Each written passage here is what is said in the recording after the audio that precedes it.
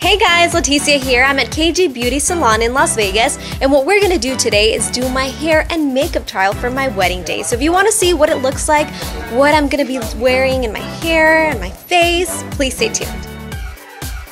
Okay, so we're here at KG Beauty Salon in Las Vegas with my hairstylist, and we're gonna focus more on the hairstyles for my wedding day.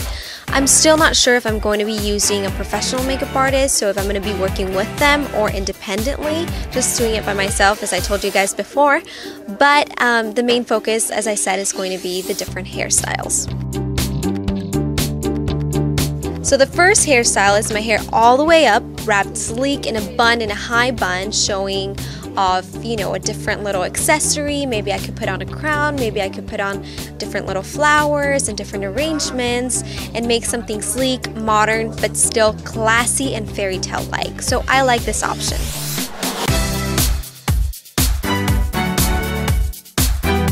My second option is a hair all the way up in a high ponytail, something different, unique, again modern, but still with that classy look to it. So I really like this as well because it showcases my features, my facial features more than anything else, and I can also focus on showing off the dress itself, and again, as I said, my face instead of the hair.